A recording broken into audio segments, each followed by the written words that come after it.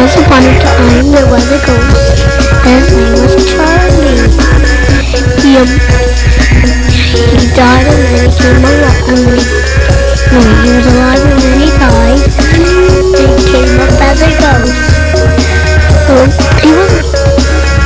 Everyone in the woods there, Charlie always scared it away. And they started to so everyone got scared away from Charlie. Charlie moved out into a paper closet up. And a lot of scary things happened to that one. But Charlie wasn't afraid. I wasn't afraid. Ghosts aren't supposed to be afraid. Because he liked it.